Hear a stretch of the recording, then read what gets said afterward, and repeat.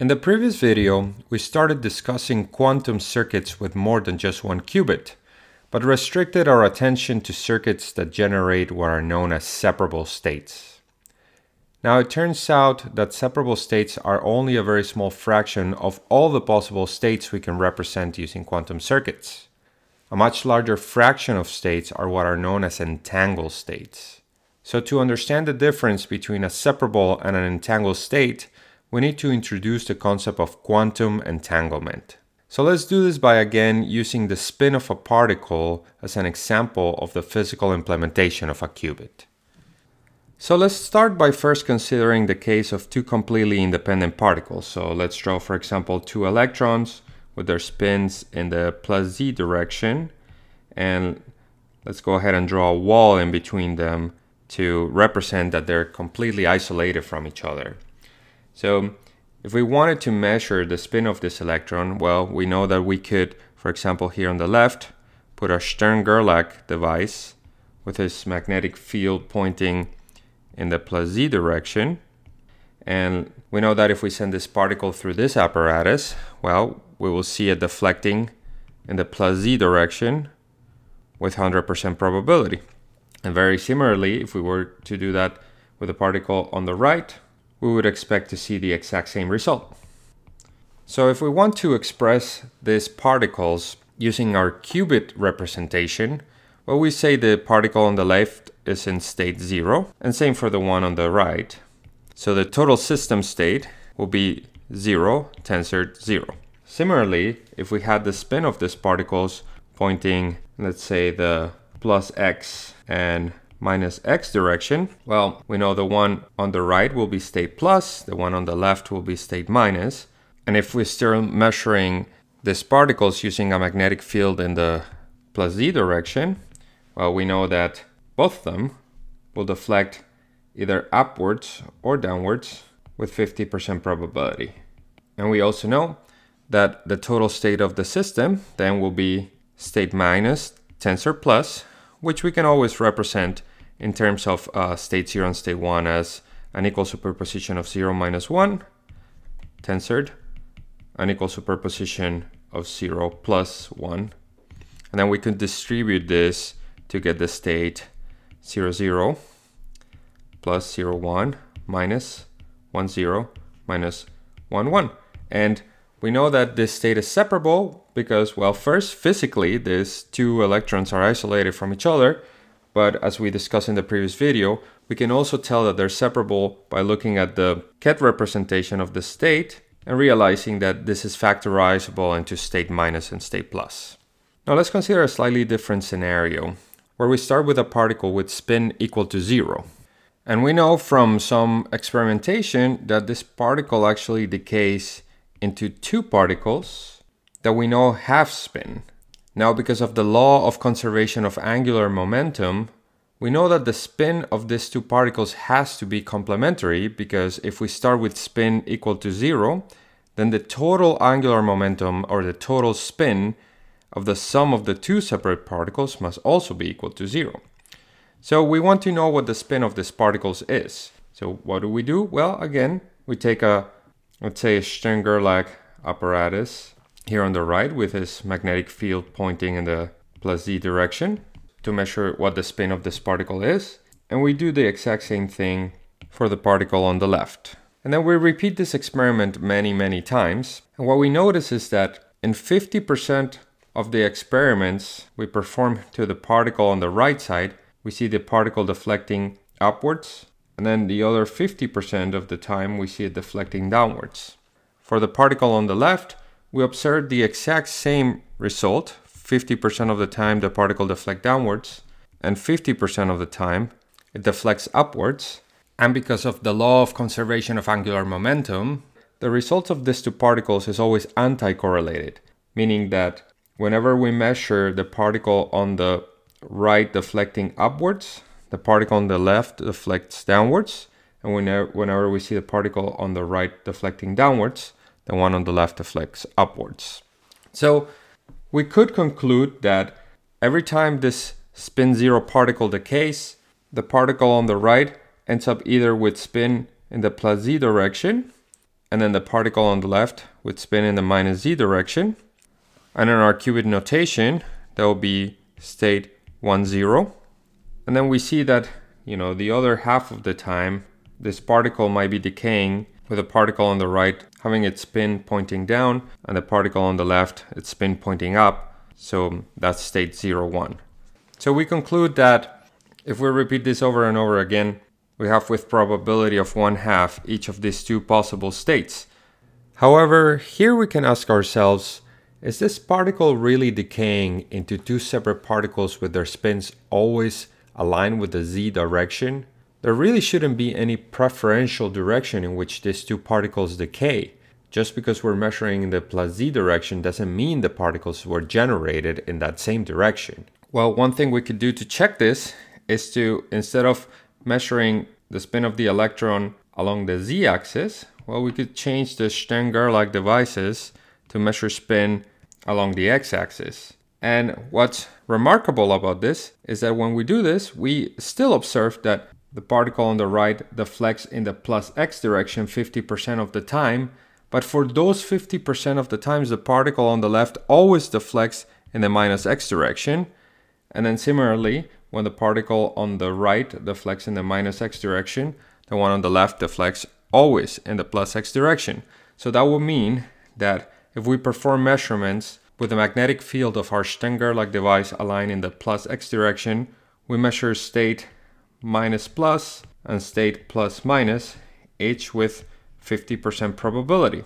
Furthermore, if we were to repeat this experiment with the magnetic field of the Stern-Gerlach device aligned in any other direction, we would always see this perfect correlation between the two particles. What this means is that the particle is really not decaying half of the time with the spin in the plus z and minus z direction. Instead, these particles are in what is known as an entangled state, which is represented by a superposition of the possible directions in which the two particles can deflect. So, for example, in the case of measuring along the z direction, we have a superposition state of 1/√2 state 1, 0 plus state 0, 1. Similarly, when we're measuring along the x-axis, we'll have 1/√2 state minus plus minus state plus minus. Now you may say, well, wouldn't this mean that the state the two particles are in depends on our orientation of our measurement apparatus? And the answer is no. We can actually show that these two states are perfectly equivalent. So let's take, for example, the state here for when we measure along the x-axis. And if we replace here the state minus for its representation in terms of 0 and 1, and then tensored with what we have for state plus, and then minus what we have for the state plus minus, which would be the same as we have up here, but with the signs reversed. If we do the math for this, we'll find out that this is equivalent to the state 1/√2, 1, 0 plus 0, 1.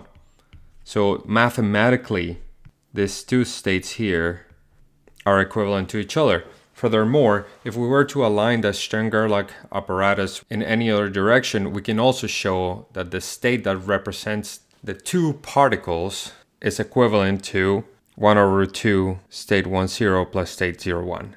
And this is what we called an entangled state. So basically, looking back at that same example, if we have state 1, 0 plus state 0, 1, the state is entangled because, first of all, there's no way we can factorize this into two separate states for the two separate qubits. And second of all, the outcomes of measuring these states are highly correlated. So we know that if we perform a measurement with 50% probability, we'll measure state 1, 0, which means that if we were to only measure the qubit on the left, even if we haven't measured the qubit on the right, we know with certainty it will be in state 0. Similarly, the other 50% of the time, we'll measure state 0, 1. So again, if we measured just one of the two qubits, let's say in this case the qubit to the right, and get state 1, we will know for a fact that the qubit on the left will be in state 0. So now let's take a look and see how can we generate entangled states using quantum circuits.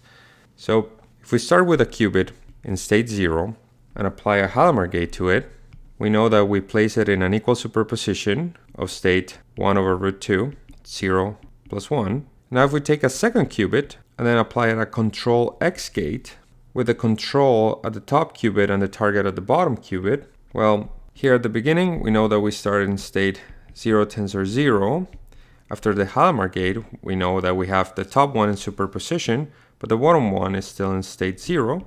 And then we can analyze what happens after the CX gate. Well, we know that the CX gate flips the state of the target qubit only if its control is in state 1. So here after the CX gate, we're going to get 1 over root 2, state 0 tensor 0, because the control qubit is at 0, so our target qubit remain at 0, plus state 1 tensored, and now the bottom qubit is going to flip to state 1.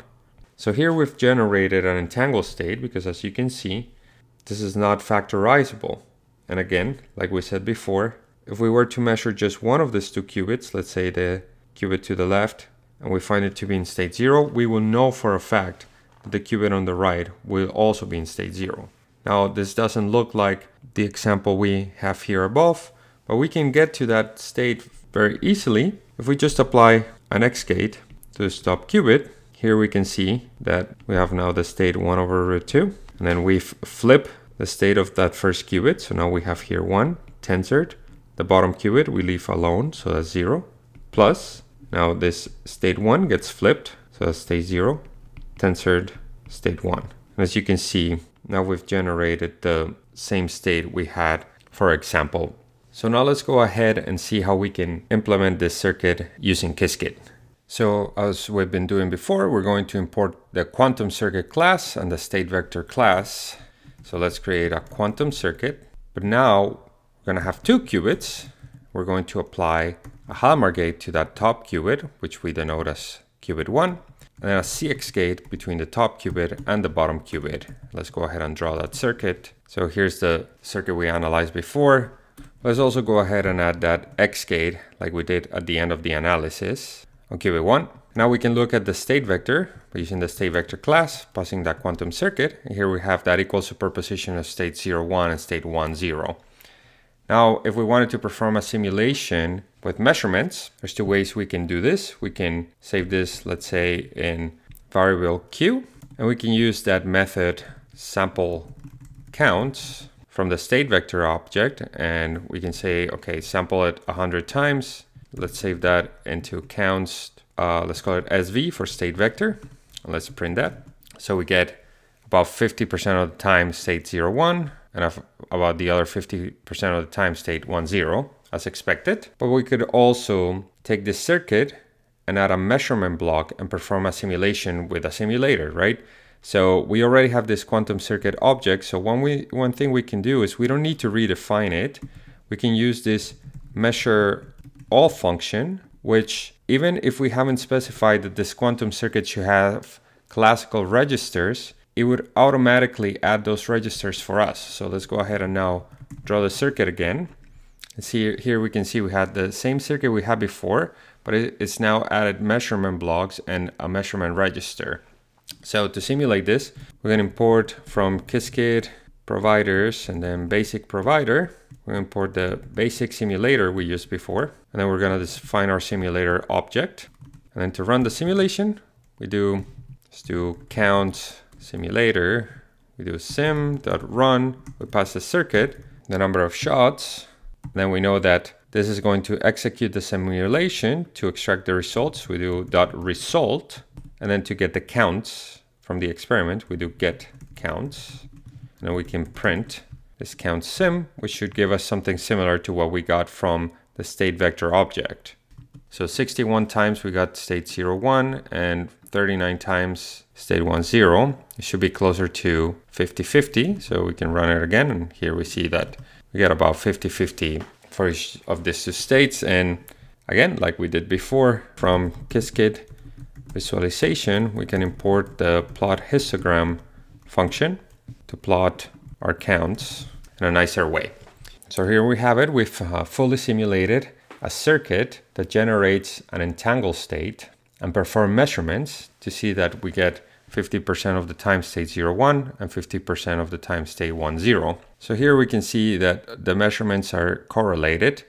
Every time we measure a 0 in one of the two qubits, we always measure a 1 in the other one, and vice versa, which is very different from what we would get if we place both qubits in equal superposition. So let's for example do that. So instead of entangling the qubits, let's just create a circuit with a Hallamar gate applied to both qubits, and let's add this measure all function. So we perform measurements, and then we can run that simulation, and here we can see that we get a quarter of the time each of the all 4 possible states. So let's plot that. Here we see we get about 25 counts per each of the 4 possible combinations, which means that the two qubits are completely uncorrelated, right? If we measure a 0 on the first qubit, there's nothing we can say about the second qubit. It could be either 0 or 1. Similarly, if we measure a 1, the second qubit can also be 0 and 1 with equal probability. So unlike an entangled state, where there's a correlation between the outcomes of the two states, in a separable state like this one, the measurements of one qubit are completely uncorrelated from the measurements of the other qubit. So that's it for this video. So in the next few videos, we're going to formalize the definition of a qubit and explain why is it that we need complex numbers for our full definition. Thanks for watching, and I hope to see you in the next one.